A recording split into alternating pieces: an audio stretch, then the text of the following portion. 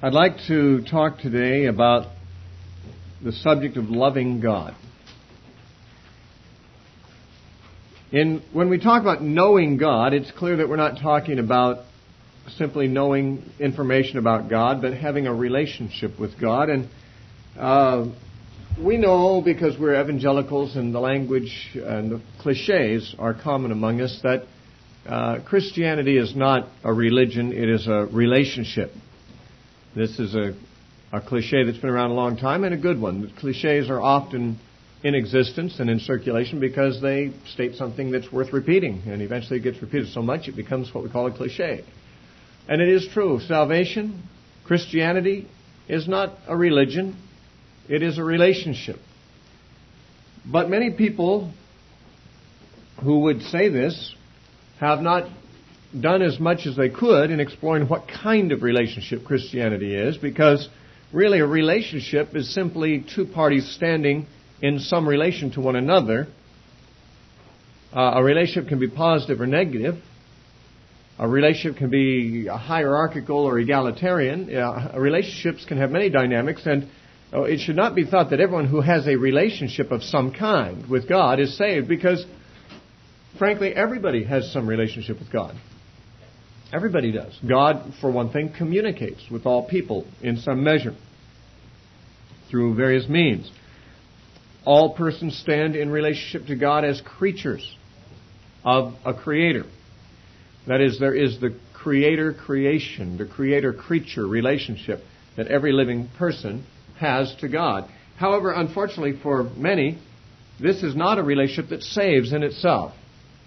To be created by God is not to be saved necessarily. To even have heard from God, or having had thoughts of God, or even having talked to God, praying. These things are not necessarily the elements of a saving relationship either. All of these things bespeak some relationship at some level.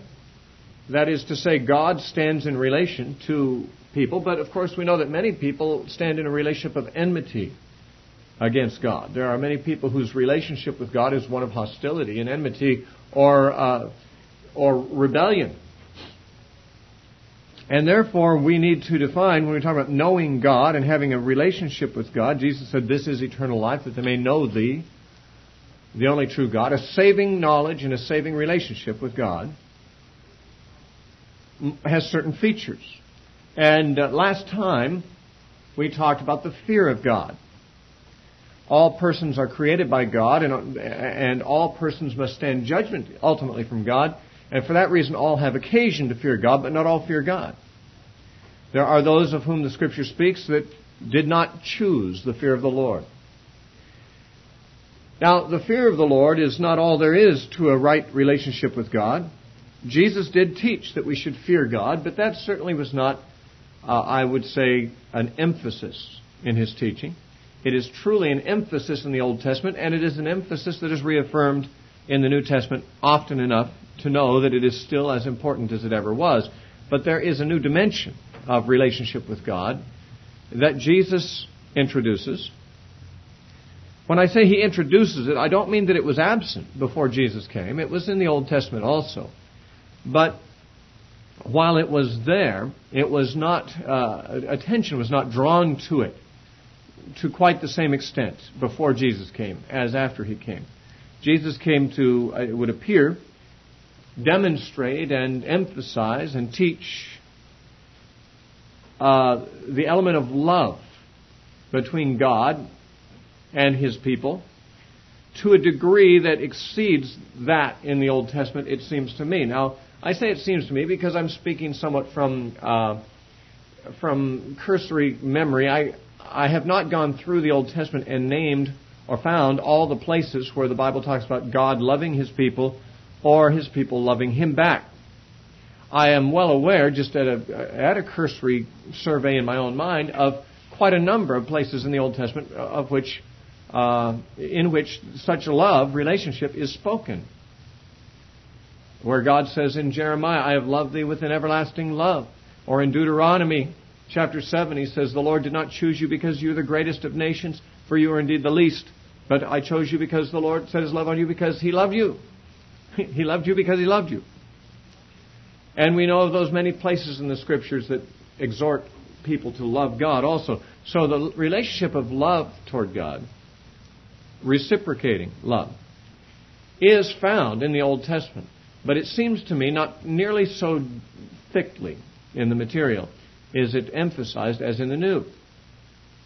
The very appearance of Jesus to the earth is described in terms of God's love to us, for God so loved the world that He gave His only begotten Son. The death of Jesus for us is explained in terms of God's love for us. In this the love of God was manifested, that Christ died for our sins while we were yet sinners, it says in Romans 5. I believe it's in verse 8. And so it says in 1 John, herein is love made manifest, that God sent His Son to be a propitiation for our sins. So the very appearance of Jesus and career of Jesus was that of manifesting the love of God. And also His teaching emphasized the need to love God back. That the relationship between God and man has this dimension in emphasis in the New Testament. It's drawn from the Old Testament. Certainly, Jesus' principal teachings on it were simply repetition of what the Old Testament said on the subject. But as with most of what Jesus taught, it's not so much original with Him. Most of the teachings that Jesus gave are found in the Old Testament, if you know where to look. The only thing is, they were covered over by either emphasis on other aspects of the Old Testament in the mind of the Jew, or else covered over by traditions that were contrary to what the Scripture taught, so that Jesus had to come and uncover them and re-emphasize them. Now, certainly, we are aware, any of us who've read the Bible or read the New Testament are aware that Jesus said that one commandment, or rather two, stand above all others, and actually include all others. And those are the love, what we could call the love commandments. If you'll turn to Deuteronomy chapter 6,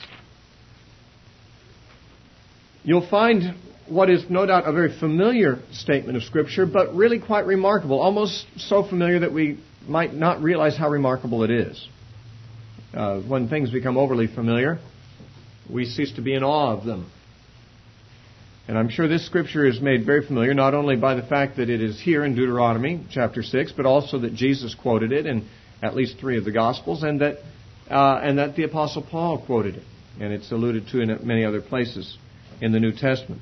You cannot read the New Testament without becoming aware, very much aware, of this Scripture.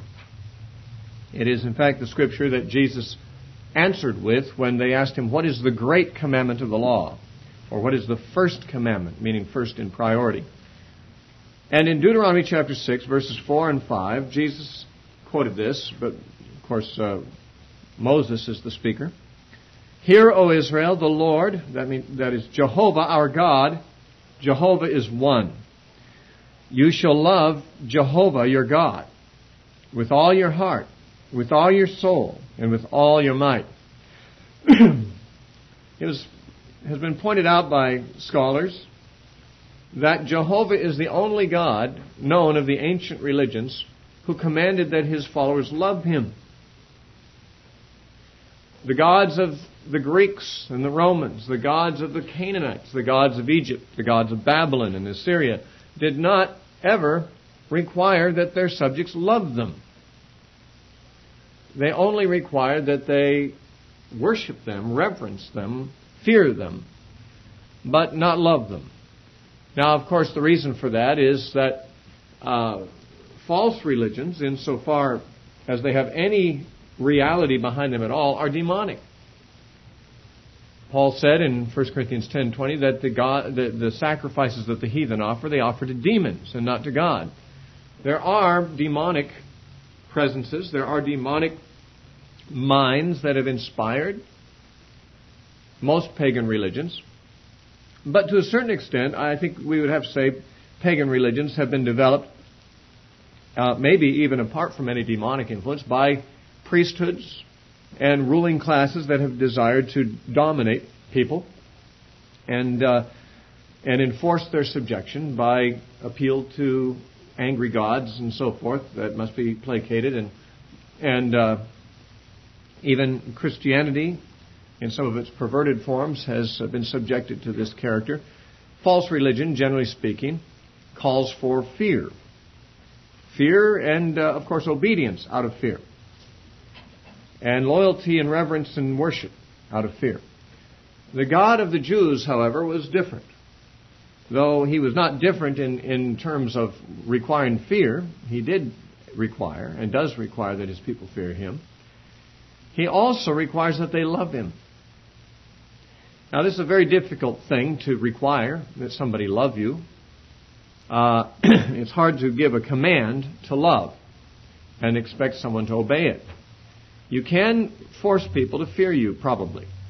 If you are bigger than they are and have the power to hurt them very badly, you can possibly control them through fear. But it's very difficult to force people to love you if they are not so inclined. Even God himself cannot force people to love him, or else he would. God desires that all of us love him. He commands that we love him. But it is clear that many do not love God. And because of that, it is clear that love is still left to us as a voluntary act of response to him. Now, God has done a great number of things to inspire our love. It says in 1 John chapter 4 and verse 19, we love him because he first loved us. And it is because of his prior love and his prior manifestation and expressions of love that we love him at all, that we are inclined in the least to love him. But we have to admit that there are many who have received manifest expressions of love from God and generosity and grace from God, but who have not reciprocated in any way toward him, and certainly have not returned that love. So it is clear that even though God gives many incentives for us to love him, by being kind and by being lovable, and being one to whom we would naturally be thankful and have an indebtedness to, yet not all people give back to God the love that he desires or that he really deserves.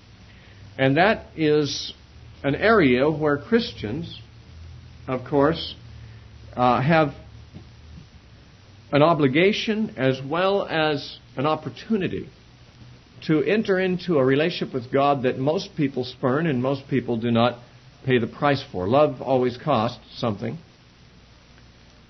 You know, we talk about salvation being free. It's a gift. Unfortunately, a great number of people who've heard that salvation is a free gift have concluded it must therefore be cheap. But salvation is not cheap. It is a very expensive gift. It may be purchased, as it were, without cost. It may be obtained without cost in one sense, but only because a great price has been paid for it by another. Of course, Jesus paid the price with his own blood for our salvation, and that is what has made it so accessible to us. But it's not really the case, and that salvation is free to us in all respects. No one has ever obtained it without surrendering to God. It's unfortunate, really, because the Bible, that we use the term gift. I mean, that the Bible uses the term gift. It's not unfortunate in the sense that the Bible is ill-advised to use that term, but rather that we have taken it too far, the metaphor too far.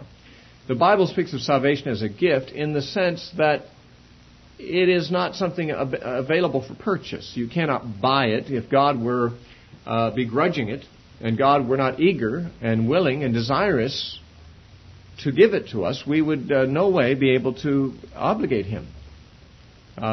What we receive from him, we receive because he wishes to give it. But he wishes to give it on the condition of a relationship of a certain sort. And that relationship is a loving relationship and a trusting relationship. And the basis of all relationships, as I've told you on other occasions, is trust. Love is not the basis of all relationships. Trust is. But love is that which makes relationships enjoyable. And believe it or not, God can enjoy or not enjoy a relationship the same as you or I can enjoy or not really enjoy a relationship. The most enjoyable relationships are those where there is mutual exchange of committed love. Covenantal love, actually. And that's the kind of love that God has toward us and which we profess to have toward him when we enter into a covenant relationship, and that is costly. You do not love for free. Or you may choose to love for free, but love will always end up costing a great deal, or else it's hardly recognizable as love at all. And so I want to talk about the opportunity we have to have a relationship of love toward God. God has loved the world. He even loves sinners. He even loves His enemies. Although, in another sense, He hates His enemies. The Bible is not self-contradictory in making both of those statements. In one sense, God loves all people because He desires all to be saved. He wishes the best for all. He does not have any malice toward some group that He's just decided to be malicious toward. He has made the same provision for the salvation of all and desires that all men be saved. But on the other hand, God, like any other person, reacts with grief and anger when His love is spurned and when His children rebel against Him and so forth. And the Bible indicates, and I believe, I don't have any trouble seeing these two things harmonized, some people do, that God can love people in the sense that He wishes they would repent, but hate them in the sense that everything they have chosen to be is offensive to Him. And even those who have decided not to rebel against God and to be lovers of God can learn to be perfect or more perfect in love.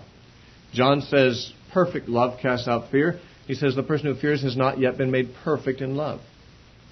And so love is one of those things that is developed, perfected, matured. And to the degree that we love God the more, I won't say we're more saved from hell by having loved God more, because it's not our love for God that saves us. It's His love for us that saves us. But our love for Him saves us from ourselves, from selfishness. The more we surrender of our own selves, which is what love is and calls for, the more we focus on God and on His pleasure and not our own, which is what love is, the desire to please another more than yourself, the more we become eminent in this love for God, the more free, the more delivered from our own carnal nature and from our own habits of sin and that bondage we experience. So there is a part of our salvation that is worked out with fear and trembling in the development of love for God. The more you love God, the more there is, or the less there is to fear Him about, which means, of course, the more in harmony you are with Him in general. This is a deliverance from sin. This is a deliverance from the power of sin in the life. In fact, although I have not come to my conclusions about this from reading any of the literature from this quarter, it is interesting that those of the holiness camps, the Wesleyan writers and so forth, they have sometimes equated entire sanctification and the eradication of the sin nature and so forth, as they speak of it. They've equated that with the implanting of perfect love in the heart. And that is, of course, although I disagree somewhat with the Wesleyan model of obtaining of sanctification, but I think it's quite correct to believe that perfect love is perfect sanctification. Holiness is God-likeness, and God is love. So the more we love, the more we are perfect, and the more we are sanctified. And sanctification is a part of our salvation too. It's the part that we are working out. And so we need to know whether we love God. We need to know how to love God. And those are the things I'd like to talk about, a relationship of loving God. We saw in Deuteronomy chapter 6 and verse 5 that God commands us to love Him with all our heart, soul, and all of our might. Now, the reason for this is that if we don't love Him with all of our heart, that means we love something else with part of that heart. It means there are rivals. And while it may be that if you get married, you will not mind if your husband or wife loves his job, or loves his car, or loves his dog, in addition to loving you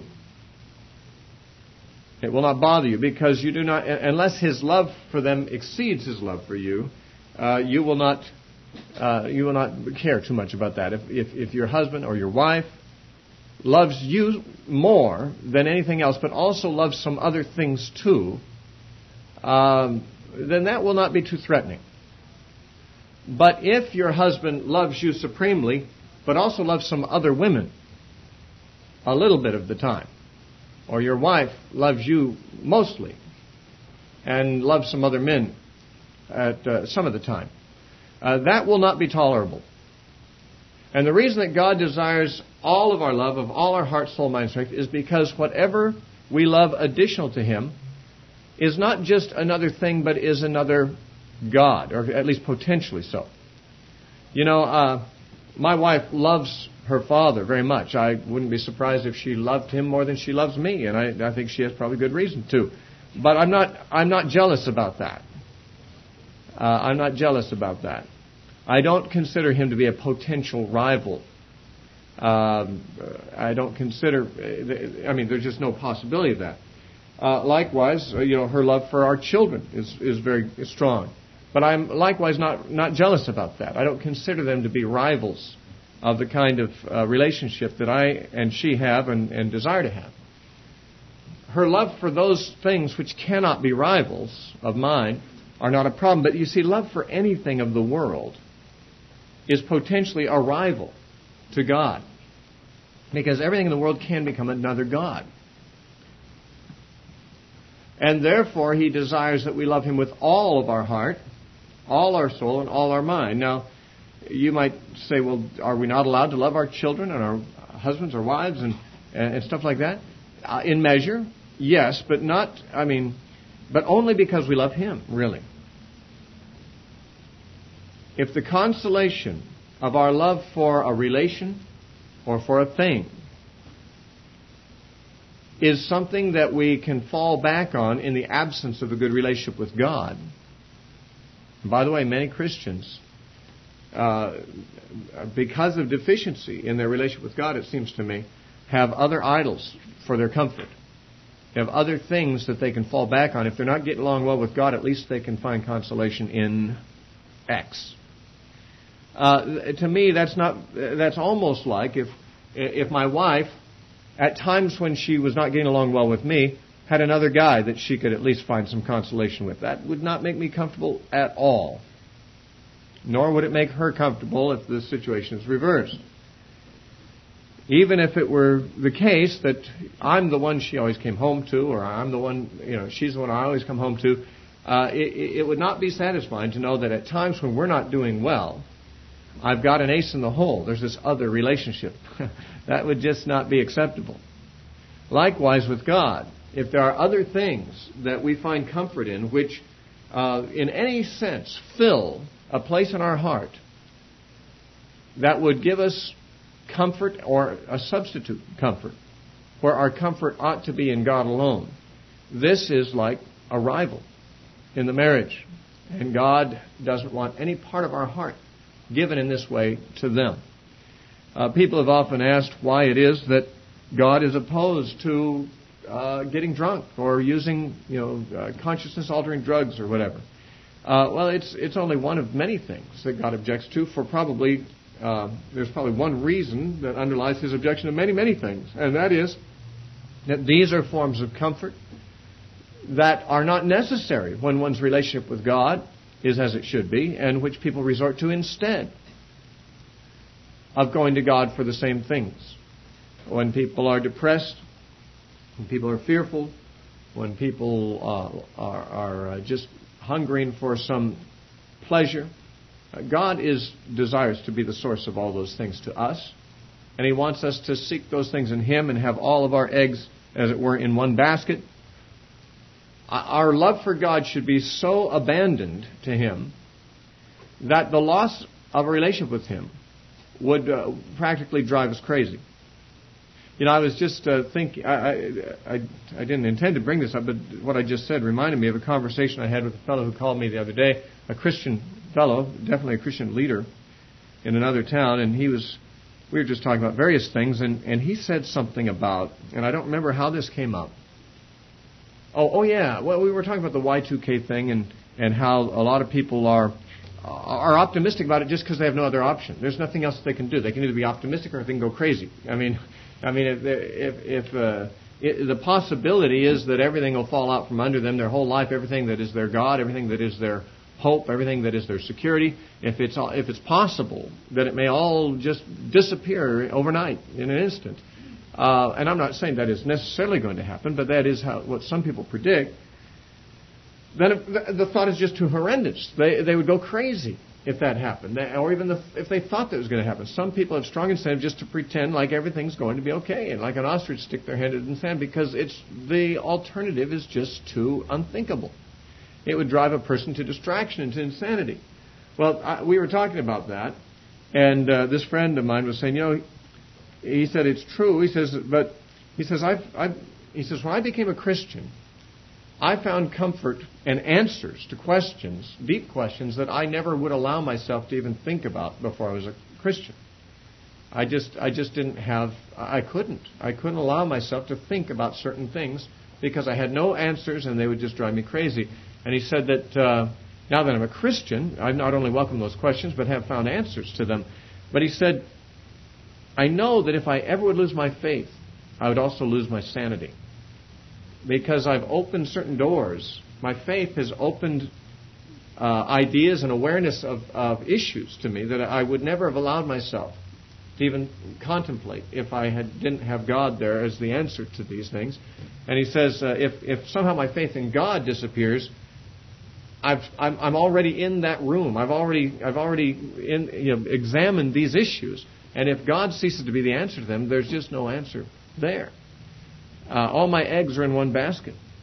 I've forsaken all others and cleave only unto Him, as people vow to do when they get married. And, a woman who has several suitors, maybe several of them appealing, yet she may choose that one which appeals to her most. And if she marries him, she is giving up all the others. She is putting behind her even the option, the alternative, the possibility of ever having a relationship with any of the others. If it turns out she's made a bad choice, she'll have reason to regret it, because she'll perhaps think of all the other men who would possibly have been a happier match for her. And yet, by choosing the one, she has forsaken all others. And the same thing with the man. When he chooses a woman to marry, he has forsaken all others. There's no guarantees that he'll be happier with that one than he could possibly be with any other. But he's made his choice. And he's got all his eggs in one basket, as it were. And so, God wants our love to be abandoned to Him. So much so that if we find no comfort in Him, there's none other. If we find no answers in Him, there's none other. That without Him, there'd be nothing else to fall back on. That we've given our whole heart to Him. We haven't kept certain reserves back and said, well, if this falls through, or if I get bored with this relationship with God, I've got this other thing I can always go back to.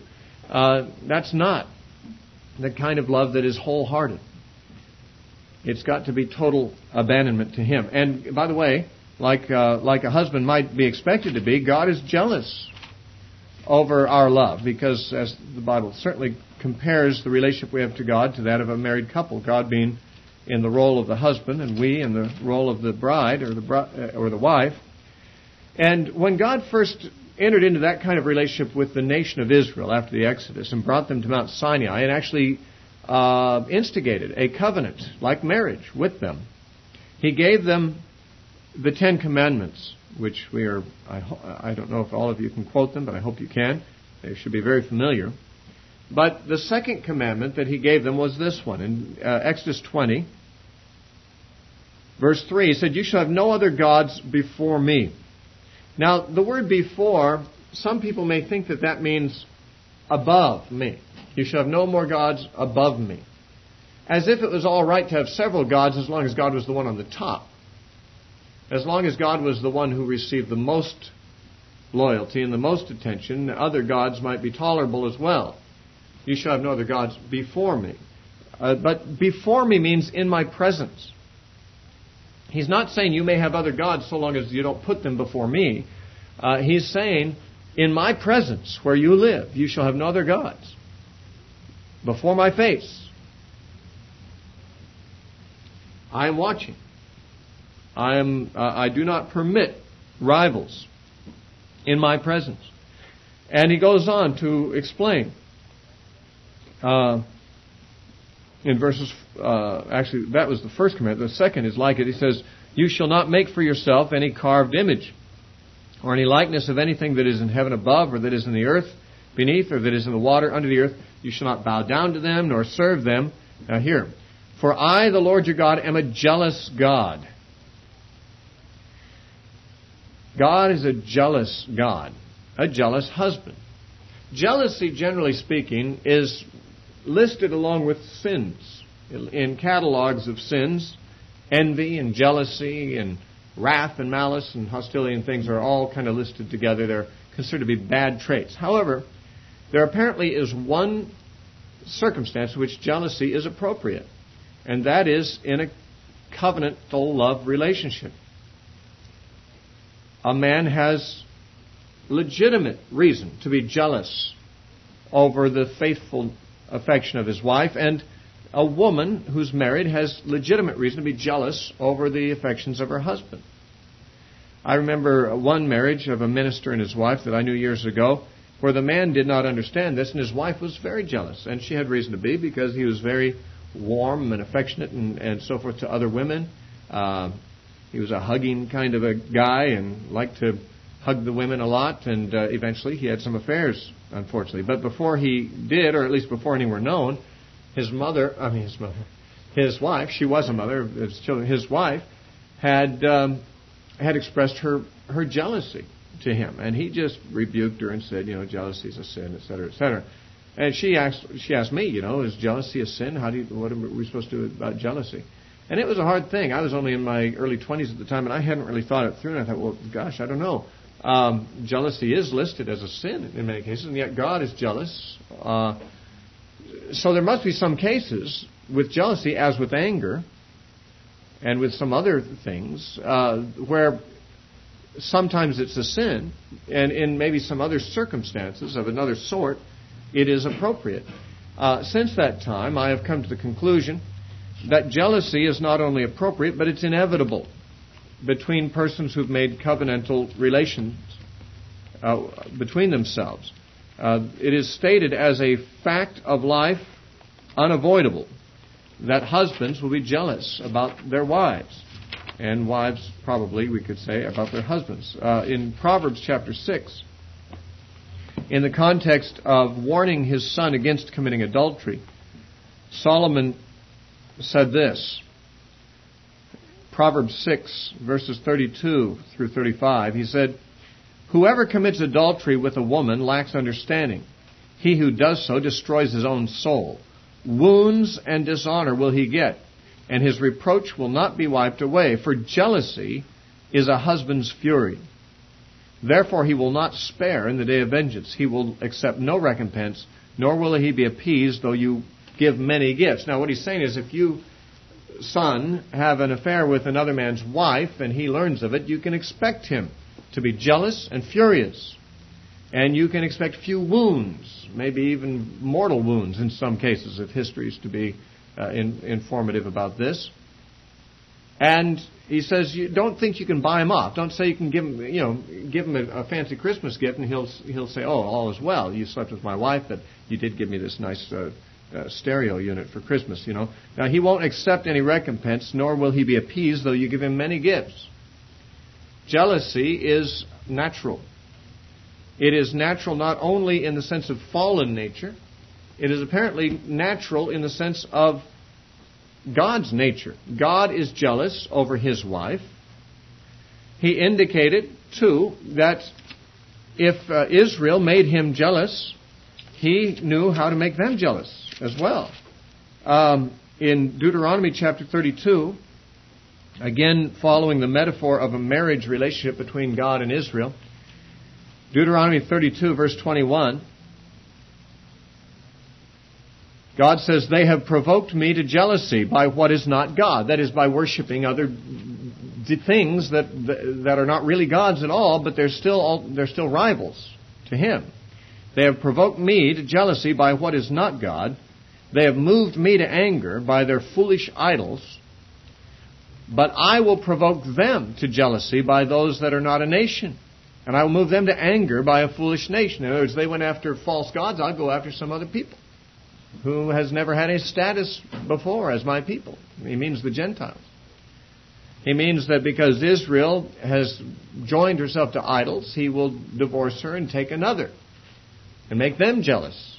He not only states that he is made jealous in a situation like that, but he feels like once he takes another woman, his ex-wife, his unfaithful wife, will even be made jealous. Jealousy is not appropriate if you are jealous that somebody got a raise and a promotion that you did not get, or you are jealous that they have a happier circumstance in life than you have. Jealousy of that sort is sin. But to be jealous over the unique and exclusive affections of the one to whom you're married is natural. It's godlike. God himself is that way. And he is the model for Christians in marriage. The Bible says so. Men are to model themselves after this kind of divine marriage relationship, and women are to do the same. Now, Christians are not always as faithful in giving all of their love and affection to God as one would think they would. I mean, God is certainly the most admirable and lovable and virtuous being to whom we can express or give affection, but that is not always what happens. In 1 John chapter 15,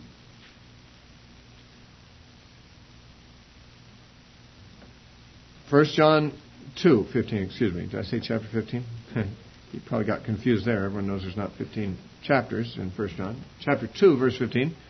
John says, "Do not love the world or the things that are in the world. If anyone loves the world, the love of the Father is not in him." If you love the world, you don't love God. Now, that might seem like an extreme statement. Can't I love God somewhat and love some of the things in the world too? Yes, but not in any sense that matters. If your wife has affairs with several men, but she still sleeps with you too, it's not really the kind of relationship that you're looking for. In fact, you probably prefer to have no relationship at all than to have one where your wife's affection is shared with other men. And likewise, although a person might have some measure of affection for God, some degree of attraction to God for some reason or another, even gratitude toward God, yet if a person loves the world, it's as if they don't love God at all. The love of the Father that he's seeking isn't there. He'd just as soon not have the relationship as have that kind of relationship. He's not receiving love in that situation where you love the world. There's a rivalry there. If you'll look at what Jesus himself said on the subject in Matthew 10, we'll see that love of the world is not restricted merely to loving evil things. We might think of a person who loves the world as a person who's committed to or attracted to and seeking after fast women and fast cars and fast money and fast snowboards or whatever, fast speed, fast is the key. The world is fast, right? And those who are, why is everyone looking around here? Don't understand. Worldliness isn't measured just in those kinds of attractions. Those may well be some examples of worldliness, but notice Jesus gives even a much more surprising, although not surprising just because the verse is familiar, example of loving the world too much. And that is in Matthew 10:37, "He who loves father or mother more than me is not worthy of me. He who loves son or daughter more than me is not worthy of me." To love your children, to love your parents can be to love the world. Because why? Because although they are Christians, or sometimes they're not even, but although they are godly or spiritual, they yet represent something to which your loyalty can be drawn away from your loyalty to God.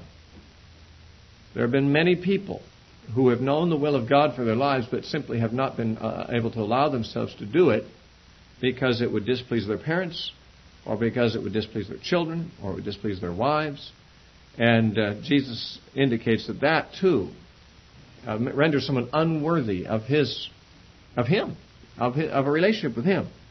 That is loving the world. Even loving good things in the world can make God jealous and render you unworthy of a relationship with Him. Well, why wouldn't anyone love God?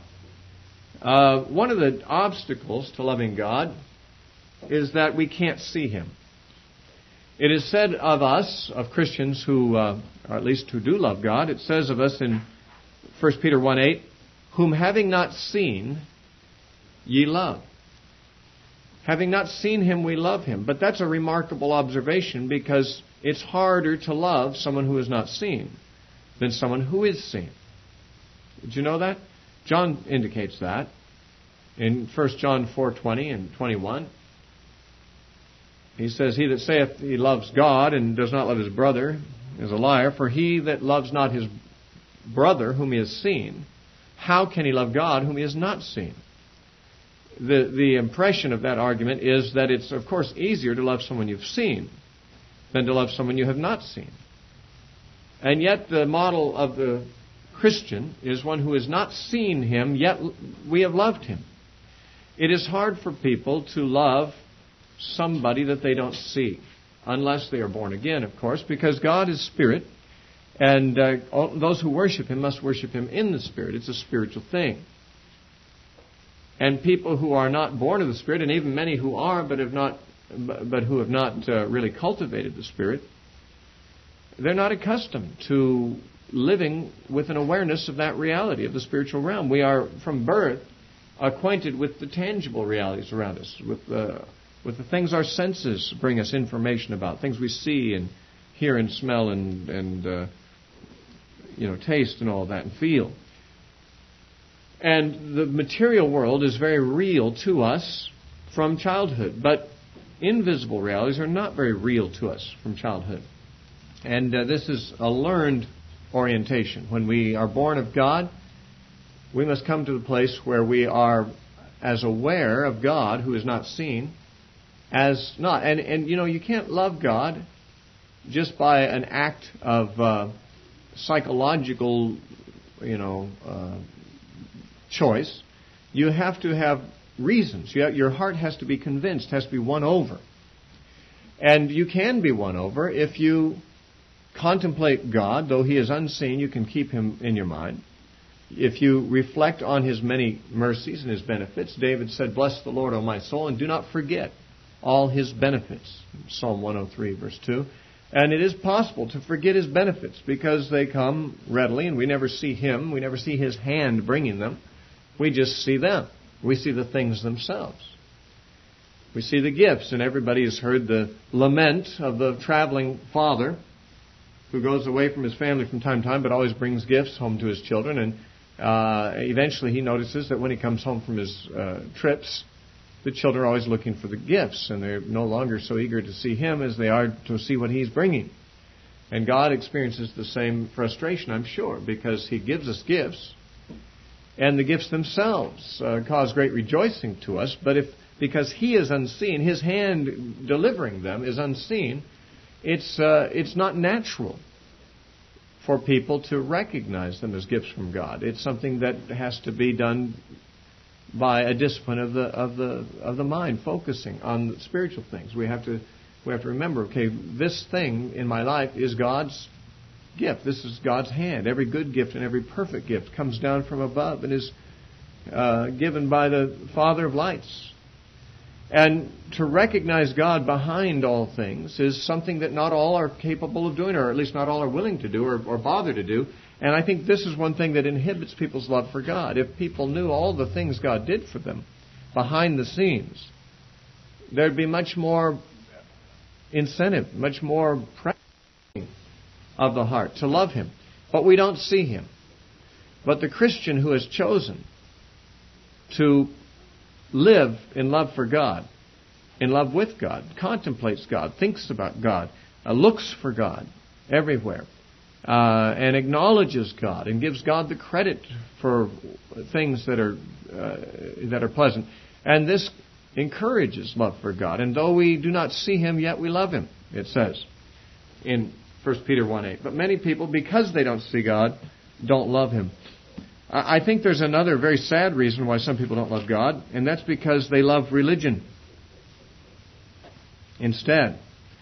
They don't know that they don't love God because religion resembles God in their thinking so much. To them, the rituals of religion, the sacrifices made for religion, even the suffering endured out of loyalty to religion, all is translated in their mind as love for God.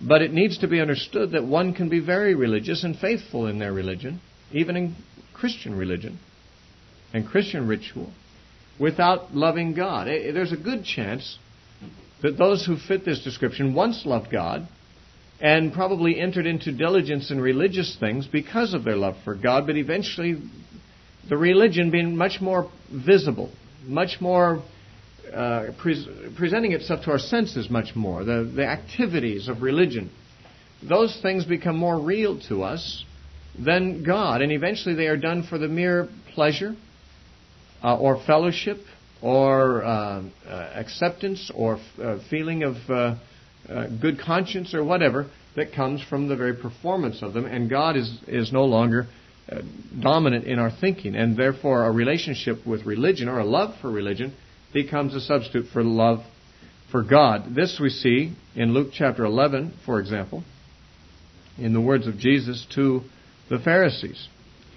In Luke 11:42, Jesus said, "But woe to you, Pharisees, for you tithe mint and rue and all manner of herbs, and pass by justice and the love of God.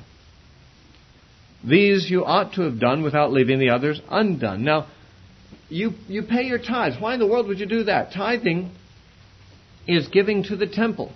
Tithing is giving to the support of the ministry. It is a religious obligation of the Jew, and it is, at least it was, it is a religious ritual and practice. They were very careful about these things. They loved it. But they were lacking in something more important, the love of God. Jesus said to the Pharisees, or the same class as the Pharisees, this may have been the Pharisees or other Jews of their same type. I think it's in the 5th chapter of John, if I recall. Yes. John 5:42. Jesus is speaking to some of the most religious people in His society, and He says, "But I know you, that you do not have the love of God in you." John 5:42. You do not have the love of God in you. Now, some commentators have pointed out that this could be translated, you do not have any love for God in you. And it's not saying that you are not exhibiting the love of God toward others, but He's saying that you don't have any love toward God. What a shock that would be for them to hear that. They certainly thought of themselves as great lovers of God, since they were great lovers of religion and guardians of its sanctity and preservers of its observance and so forth. But Jesus said, no, you don't have any love for God in you. And what a thing that is to hear. And it's a rude awakening for many people who are religious and active in their religion and in good deeds too, to find out that they really don't have any love for God at all, or at least not like they used to. Remember what Jesus said in Revelation chapter 2 to the church of Ephesus?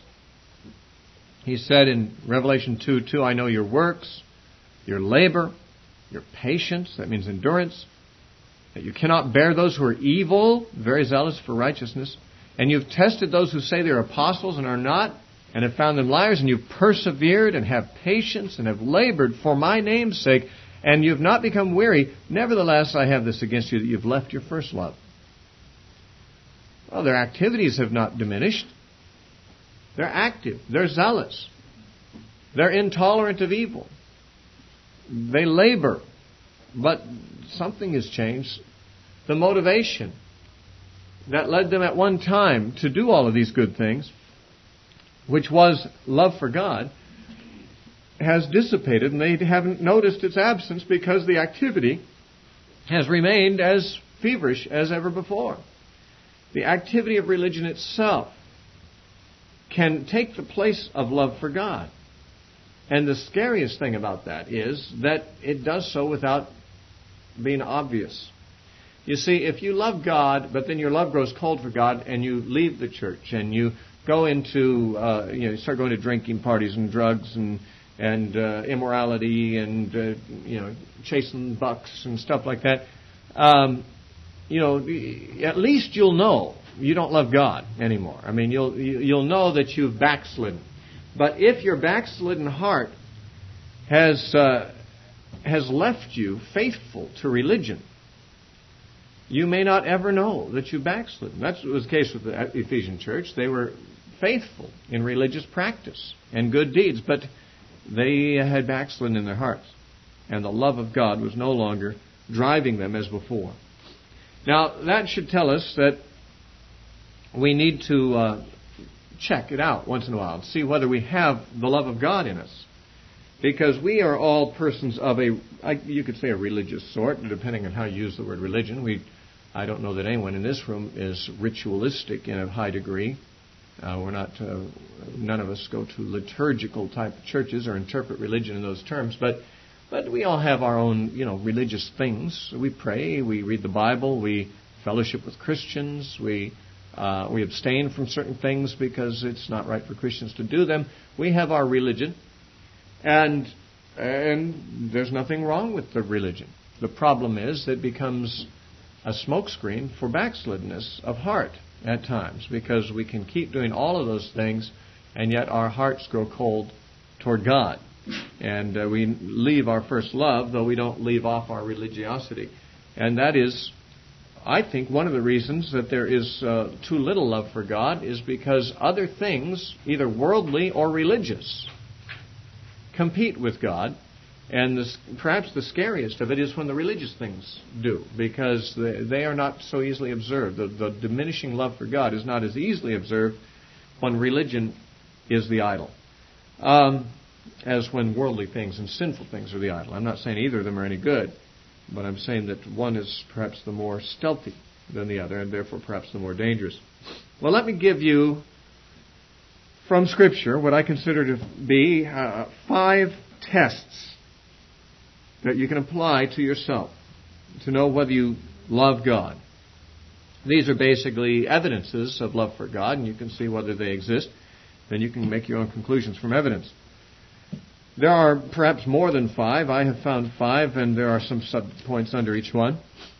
Let's turn to John chapter 14 for the first of these. John 14:21.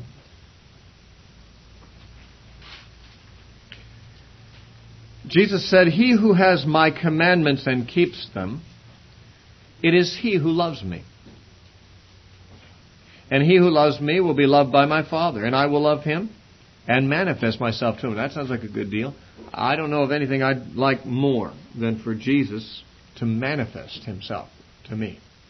Actually, I would gladly give up all other things for a vivid manifestation of Jesus. And that manifestation belongs to those who love him, he said. And he makes it very clear who those people are. He who has my commandments and keeps them, it is he who loves me. There is a test. Am I one who loves him? Well, there's at least one way of finding out, at least one test. Do I have his commandments? I do. I've read them. I know what they are. Do I keep them? In other words, do I obey? A few verses earlier, he said in verse 15, "If you love me, keep my commandments." Obedience to Jesus is a mark of love for him. Now, But that's not all there is. It's not as if that one statement does not need to be qualified, because there are definitely people who, like the church of Ephesus, kept the commandments, but they had grown cold in their love. We do not wish to say that obeying Jesus is the sole evidence that someone loves Him, because there are other tests that have to be applied. All the tests must be applied.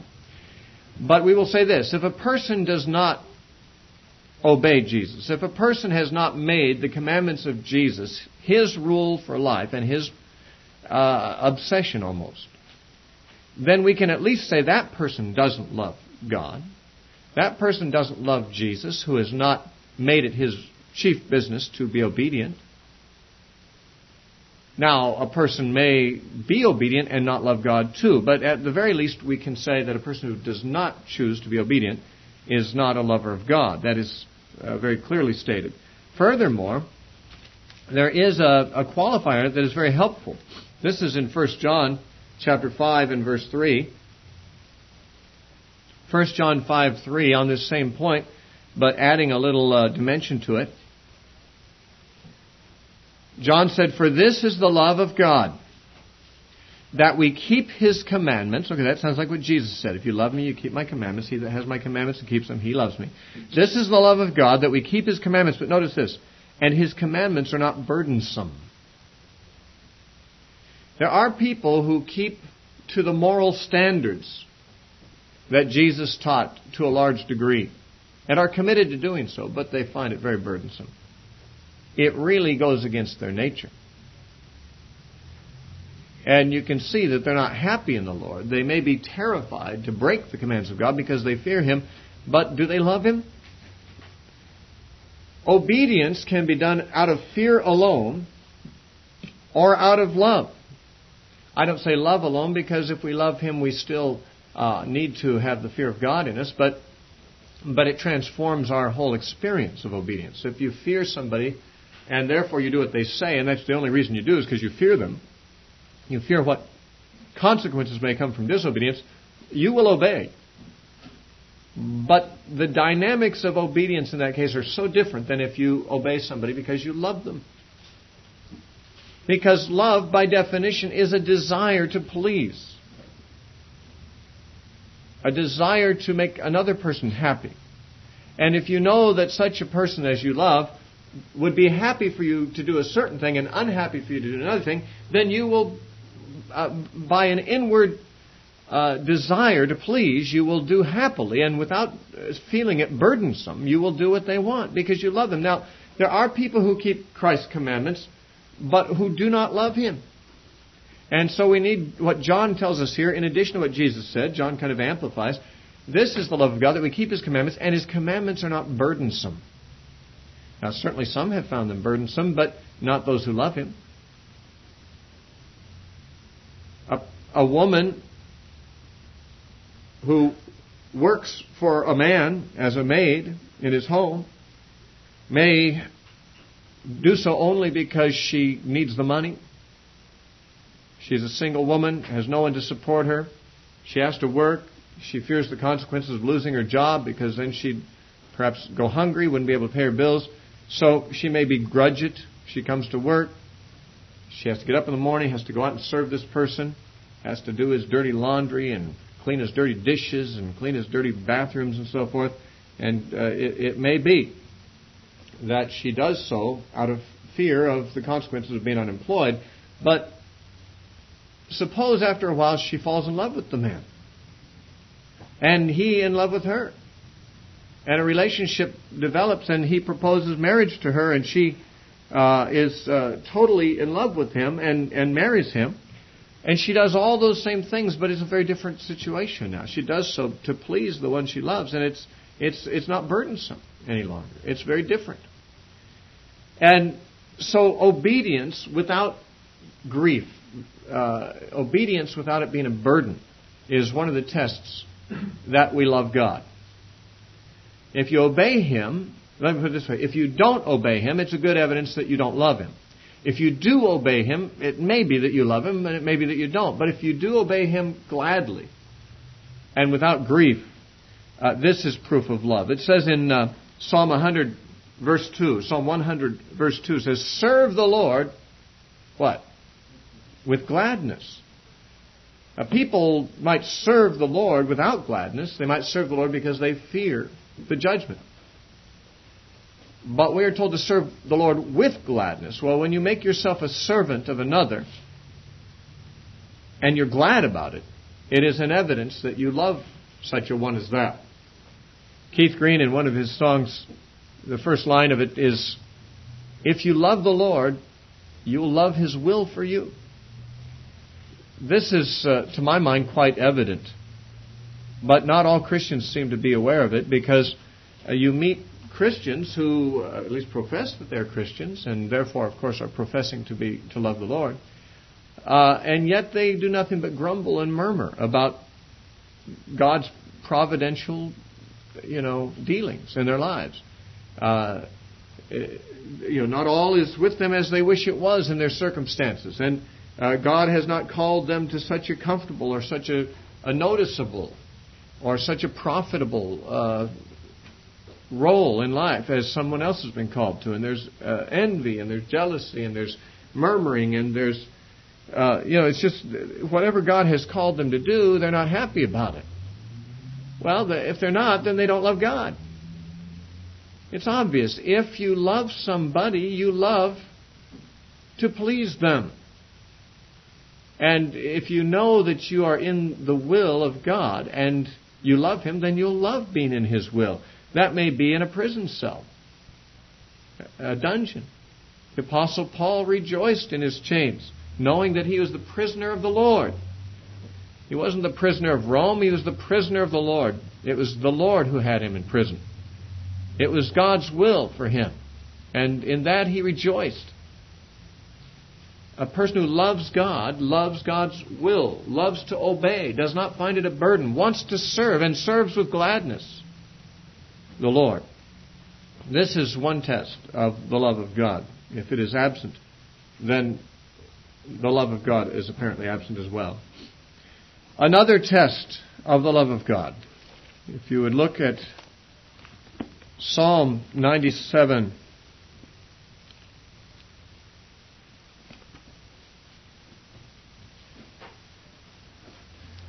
Psalm 97 and verse 10.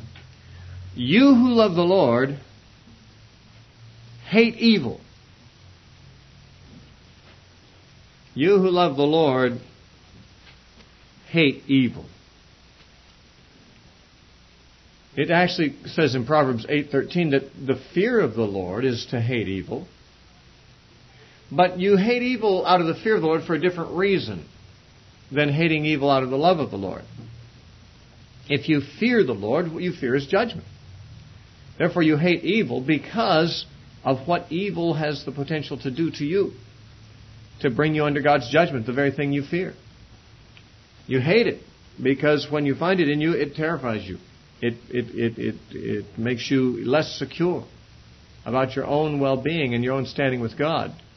You avoid evil out of fear of succumbing to evil and thereby bringing disaster upon yourself. That's what the fear of God does. It's wise. It's the beginning of wisdom, but there's steps beyond in a relationship with God. There's steps beyond obedience out of mere fear and hating evil out of mere fear, but there's the other aspect, hating evil because it hurts someone else, not you. It hurts God. If you fear the Lord, you'll hate evil because it could hurt you. If you love the Lord, you will hate evil because it hurts Him. If you love somebody, you are protective of their feelings.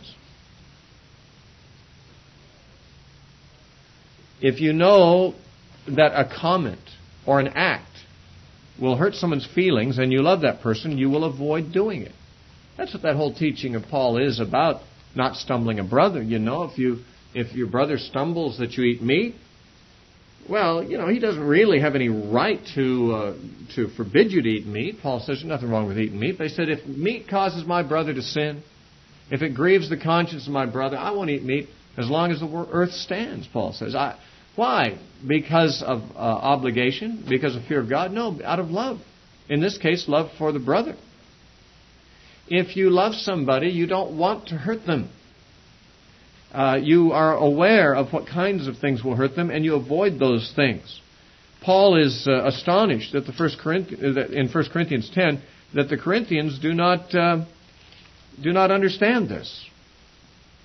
He points out that many of the Corinthians are going into the idols' temples, not to worship idols, but just to participate in the feasts that are thrown in honor of the idols. They are aware that the idols are nothing at all, and that the food sacrificed to idols is not somehow made magically contaminated by having been offered to idols. They're enlightened believers, but what he points out is that, this is like you're going to the house of the idols and sitting at the table of the idols. Do you not realize that idols are like rivals to God?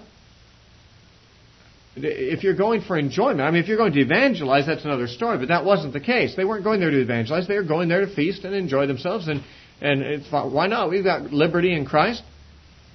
If alcohol had been a god to you before you were a Christian, and you still enjoy going out and hanging out with those who drink and maybe having a little bit of a drink, but not too much in excess, maybe you're not sinning.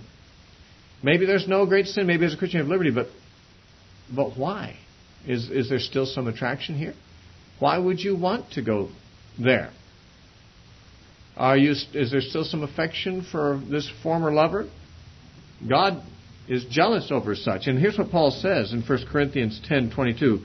He said, verse 10:21 and 22, you cannot drink the cup of the Lord and the cup of demons.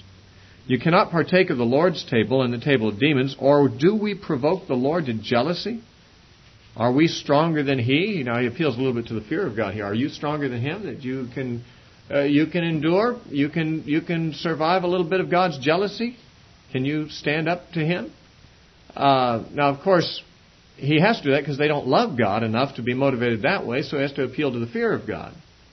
But he says, listen, to him, he's aghast at the thought. Going to an idol's temple? Sure, maybe we have liberty. Maybe there's nothing in the law of Moses that says you can't walk into such a place and eat such food. And if you're not worshiping, then I suppose you're not breaking any explicit command.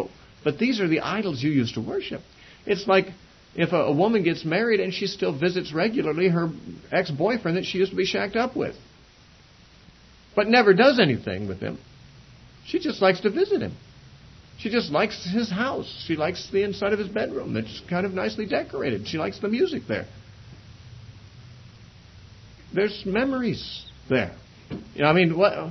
How's a husband supposed to feel about that? Well, how's God supposed to feel about it? And Paul is, concerned, sensitive to what God's thinking about this. Maybe you're not breaking an explicit command, but do you think this makes God happy? Are you trying to make God jealous? Hating evil is a mark of loving God, because evil hurts God. He has emotions too. He has feelings. He is grieved. He is angered. He is jealous. And if you love somebody, you do not seek to torture them. You don't seek to do those things that will hurt them. And so you will hate evil. There will also be a sense, and this is part of the same thing of hating evil, there will be a sense of jealousy for God's honor. As God is jealous over our love, we are jealous over His honor. To hear somebody blaspheme God should make you fume. Some Christians I know love the Lord so much that if they hear someone blaspheme God in a public place, they'll walk over and confront them about it. I don't generally do that myself, although sometimes I feel like I should. Maybe I just lack the courage. I don't know, but or maybe I just think that it won't be fruitful. But whatever, maybe I make excuses. But I do know people who, if someone takes the name of the Lord in vain, they'll just get up, walk across the room, and confront them about it and say, you've just violated a command of God, and you've just insulted God, and I personally find that insulting. Like I say, not all Christians react exactly the same way outwardly to these affronts, but all Christians who love the Lord should certainly inwardly cringe and grieve when they see God's honor and God's name demeaned and treated as a vulgar thing. There is a jealousy over the honor of the person that you love. If somebody starts putting down somebody that you love, whoever it may be, you're going to rise naturally to the defense. There'll be a defense. There'll be an indignation there. There'll be a defensiveness there. You'll hate any insult to the beloved. It's just natural. That's what love is. That's how love reacts. In Psalm 139, David says some words that a lot of people find difficult, but I don't find them difficult at all. I think I understand his sentiments completely. He says in Psalm 139, beginning with verse 20, or I guess 19, "Oh, that you would slay the wicked, O God. Depart from me, therefore, you bloodthirsty men. For they speak against you wickedly. Your enemies take your name in vain. Do I not hate them, O Lord, who hate you? And do I not loathe those who rise up against you? I hate them with perfect hatred. I count them my enemies." Now, a lot of people think, David's kind of getting out of hand here. He's just not really, I guess he just doesn't have the love of Christ in him because he hates these people. Jesus said you need to love your enemies. Well, David did love his enemies. His enemies included people like Saul, Absalom, people who tried to kill him for no cause. He had given them no cause, but they hated him without a cause, and they sought to take his life. Who could be an enemy more than they? And yet, did David hate Saul or Absalom? Doesn't sound like it to me. He wept when they died. He spared their lives when he could. And, David was a man who did love his enemies. What he couldn't stand was God's enemies. Notice he says, I hate those who hate you. He didn't say, I hate those who hate me. I hate those who hate you. And he says in verse 22, I count them my enemies. Notice, they are not attacking David directly. They are not making themselves David's enemies. They are blaspheming God. They are dishonoring God. They are rising up against God. And that being so, David says, any enemy of yours, God, is an enemy of mine. I count them to be my enemies. They may not have taken any direct swipes at me, but taking swipes at my God has consigned them to the role of being my enemies as far as I'm concerned. Now, is this a wrong attitude? I don't see any reason that it should be regarded so. Look at his very next words in verse 23. Search me, O God, and know my heart. Try me and know my anxieties. See if there's any wicked way in me. Well, if his hatred for these wicked men was a wicked way, he wouldn't need God to search him and find out if there's anything wrong in there. I mean, it's spilling out of his mouth. It's spilling out of his pen. I hate these people with perfect hatred. But David has a clear conscience about it. He says, God, search me. I don't believe there's any wicked way in me. You tell me if there is. I'm not aware of it. David did not feel any, conviction about this, as if this attitude was something he was ashamed of, but he just couldn't overcome. He believed it was part of loyalty and love for God, that those who hate God, well, what can he do but hate them? Love of God is hatred of evil. Now again, you hate them in the sense that God hates them. You love them in the sense that God loves them. God wants them to repent. God wants them not to perish, but to be saved, and so do you. But in terms of your actual gut-wrench reaction toward them, your feelings toward them are much more like animosity, because they have set themselves against the one that you love. If somebody takes swipes at... there's the old almost cliche, of the way you insult someone to say your mother wears army boots or something like that. I don't really know how that would be a serious affront, but that's a classic, affront. Well, I could tolerate everything until you insulted my mother, Now that's going too far. Now, them's fighting words, Well, that's that kind of reaction towards someone whose honor, out of your love for them, to preserve their honor is natural. Natural and right. And I'm not saying you should take up your fists and go beat up somebody who's blaspheming God, but there should be a reaction of disgust and anger, and perhaps something should be done or said in cases like that. A person who loves God hates evil. Look at what David said in Psalm 101. Psalm 101. Beginning with verse 2. I will behave wisely in a perfect way. Oh, when will you come to me? I will walk within my house with a perfect heart. I will set nothing wicked before my eyes. I hate the work of those who fall away. It shall not cling to me. A perverse heart shall depart from me. I will not know wickedness. And he says, whoever secretly slanders his neighbor, him will I destroy. David was a king. He could do that. The one who has a haughty look and a proud heart, him will I not endure. My eyes shall be on the faithful of the land, that they may dwell with me. He who walks in a perfect way, he shall serve me. He's making a vow as a king, as a ruler, to keep a clean administration, basically. I'm not going to have servants who are dishonest. I'm not going to have servants who blaspheme. I'm going to only have godly people in my presence. I will not, like some men, allow those men into positions of privilege who pay me the highest bid for the job. I'm going to choose men on the basis of their spiritual characteristics because I can't stand anyone else but godly people. Now, when he says, I can't endure people like that, it doesn't mean that he just completely went to pieces whenever he was in the presence of sinners. There were sinners all around him like there are around us, and we have to be able to endure it. We have to be able to be gracious and composed, and we have to be able to extend a winsome appeal to such people toward God.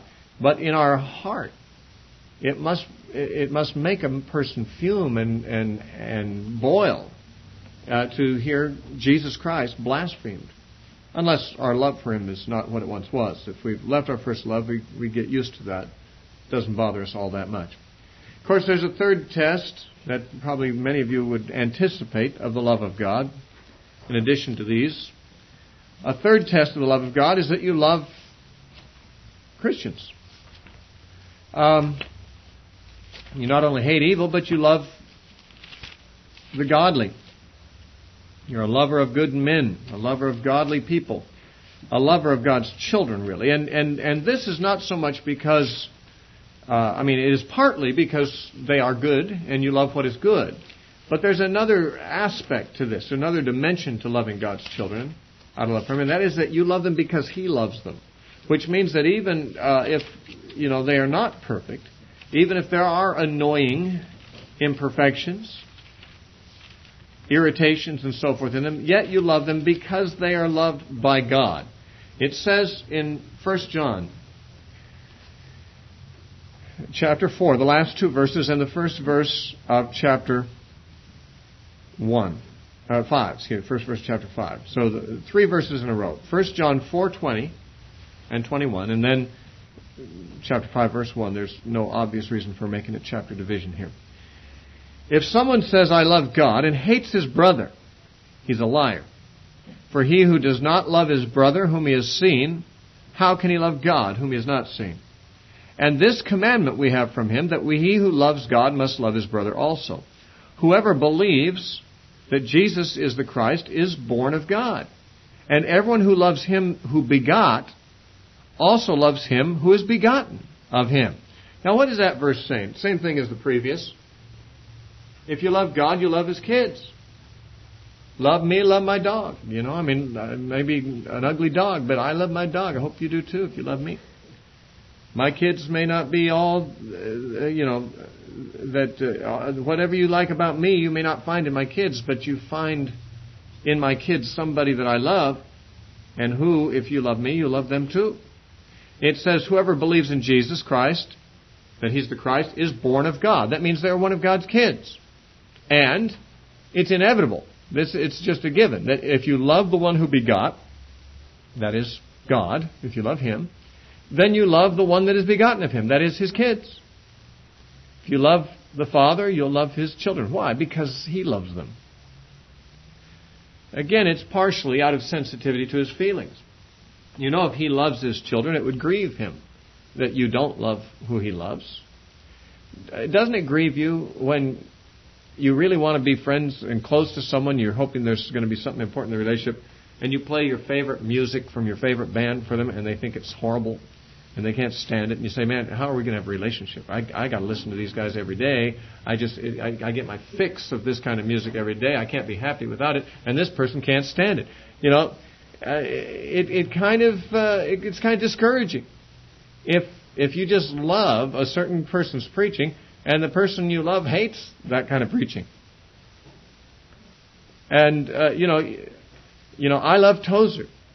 If my wife didn't love Tozer, it'd be very difficult. Fortunately for me, my wife loves Tozer, my kids love Tozer, and it works out real well. But imagine if I was married to someone and they just couldn't stand Tozer. And every time I was reading Tozer, oh, you got to hear this. Oh, this is fantastic. Let me read this to you. And they said, oh, that guy gets on my nerves. I don't like that.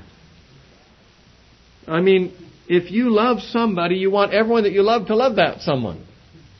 And God loves His children.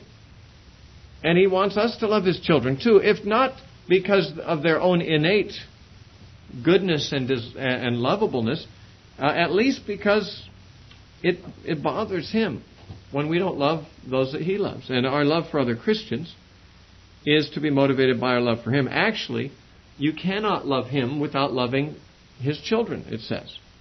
If a person says he loves God but hates his brother, he's a liar. It's not true. Remember the story of the sheep and the goats, where Jesus said, inasmuch as you did it to the least of these my brethren, you've done it to me. You insult the Christian, you insult God. You ignore the needs of a Christian, and you've ignored God. And therefore, love for the brethren, love for Christians, is a proof of love for God. Remember that last recorded interview between Jesus and Peter, found at the end of the Gospel of John. Peter and 6 other of the apostles were fishing. Jesus appeared at the lakeside. They came to shore and had breakfast with them, and there was a discussion. Actually, there was a conversation, apparently fairly private, between Jesus and Peter. And in verse 15, this is John 21:15 through 17. When they had eaten breakfast, Jesus said to Simon Peter, Simon, son of Jonah, do you love me more than these? And he said to him, yes, Lord, you know that I love you. Jesus said to him, feed my lambs. He said to him again a second time, Simon, son of Jonah, do you love me? And he said to him, yes, Lord, you know I love you. He said to him, tend my sheep. He said to him the third time, Simon, son of Jonah, do you love me? Peter was grieved because he said to him the third time, do you love me? And he said to him, Lord, you know all things. You know that I love you. Jesus said to him, feed my sheep. Now, without getting into discussion of the different Greek words for love that appear in this passage, sometimes phileo and sometimes agape, that's a different discussion. The point I'd like to make essentially is that Jesus said, do you love me? Prove it by taking care of my people, my sheep. Feed my sheep. Feed my lambs, tend my sheep. These people are like sheep without a shepherd. They have a need, and I want you to serve them. No, by the way, don't think that he was saying, do you love me? Then take authority. Do you love me? Then accept this position of high rank. He's saying, do you love me? Then serve my people. Feed my lambs. And that is apparently what Jesus regarded to be a proof of Peter's love, is if he would do that, if he would serve not Jesus so much directly as serving Jesus' people. Of course, you do serve Jesus when you serve His people. Well, there's another test, by the way, of love for God, and that is, alluded to perhaps when we read in Matthew 6:21. Jesus talked about in the earlier verses not laying up treasure on earth, but laying up treasure in heaven. But He says in 6:21, for where your treasure is, there your heart will be also. I would sometimes, for clarity's sake, like to turn that around and say the reverse is true also. Where your heart is, there your treasure will be also. If you have your treasure somewhere, then your heart's going to be naturally drawn there. But it's also true that if your heart is somewhere, your treasure will tend to flow that direction. Your money, what you spend your money on, will show what you really love. If you love somebody, you lavish gifts upon them and you don't consider it expensive. Everyone here has been in love before, I'm sure. If not, then you will, and you'll know I'm telling the truth when you are. But you want to give everything to that person. Not, depending on lowness or highness of motivations, but not so much to manipulate them, not even necessarily to win them, although you may, if you haven't yet won them, you may wish to win them by this means, but even after they're won, Even after you know that you have their heart, you want to always lavish on them things that are costly to you. And where your heart is, your treasure will go there. Jesus actually was saying the reverse. Where your treasure is, your heart will go there. And that I'm not denying that in the least. I think both are true. I think your treasure and your heart dwell together. And if your heart is with the Lord, if you love the Lord, then your treasures will be gladly surrendered to Him. Remember the woman who came and broke a box of spikenard over his head in the 26th chapter of Matthew, and she was criticized for this because there's about a year's wages worth of oil in there, and Judas and others said this could have been sold and given to the poor. Why was it wasted like this? Jesus said, leave her alone. She's done this as an act of reverence to me. She's done this to anoint me for my burial. Her love was expensive. She gladly gave what was probably the most valuable thing she had. Others saw it as just a waste because they didn't understand. This is an act of love. Love knows no expense. And that's why it is not a hard saying of Jesus, as sometimes call it, when He says, you cannot be my disciple unless you forsake all that you have. Oh, those are the hard sayings of Jesus. Really? Hard for those who don't love Him, I guess. Easy for those who do. It's a mark of love, an evidence of love, that you gladly part with your treasures. And for us, that would not only be a matter of financial treasure, but there's other things we treasure, like our precious time. How much time do we give to God, and how much to entertainment, conversation, whatever, other things? You can see where your heart is by where your treasure's going. Your precious time is certainly as valuable as your money. Sometimes more valuable than money, because some people have more money than they have time. And that too is a treasure. Or your good name, that's a treasure. More to be desired than riches is a good name. And yet some people will not forfeit their reputation to take a stand for Jesus because of the poor light it will put them in the eyes of others. There's too much at stake here. Too much popularity to lose. This is a treasure too. Where your treasures go will demonstrate where your heart is. If you love the Lord, you will not mind the forfeiting of popularity and reputation. You won't mind. In fact, you will be eager to give your time and your resources to God. And there's another thing I'd like to draw your attention to, and this is the fifth and last that we have any time for. I'm not even sure we have time for it. But that is in 2 Timothy chapter 4. 2 Timothy chapter 4 and verse 8. Paul says, finally there is laid up for me a crown of righteousness, which the Lord, the righteous judge, will give me on that day, and not to me only, but also to all who have loved His appearing. If you love the Lord, you will love His appearing. Just as a woman who engaged to be married to a man who goes off to war, and he's taken from her presence for a year or two, and they write letters, but they don't see each other. They don't hear from each other anywhere near enough, but she just longs for the day when he will be back with her again. She loves the prospect, the hope of seeing him again.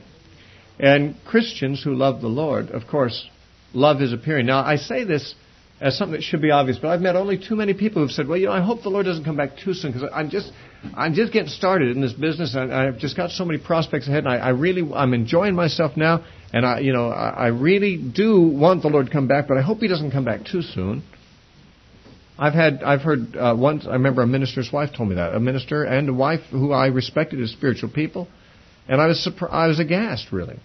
I remember a friend of mine said he was a surfer and he loved to go where the surf was up and stuff. And he said he goes to Hawaii from time to time. He said, when I go to Hawaii, man, it's just like paradise. I just say, Lord, don't come too soon. Don't come too soon, because there's no sea in the new earth. And he didn't want to be away from his surfing too soon. He was willing to give it up instead of go to hell. There's no sea and there's no surfing in hell either. But if he had to eventually go somewhere where there's no surfing, he'd rather go to heaven. But he doesn't want to go there too soon, because he'd have to give up his idol. And this is a mark of loving God, is that we're eager for Him to come. There's nothing we're into right now that we wouldn't gladly drop and run off to be with Him. These tests show whether we love God or not.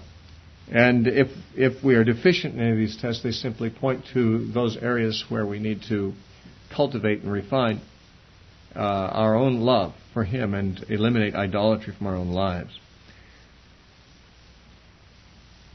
Well, we're out of time, so we will close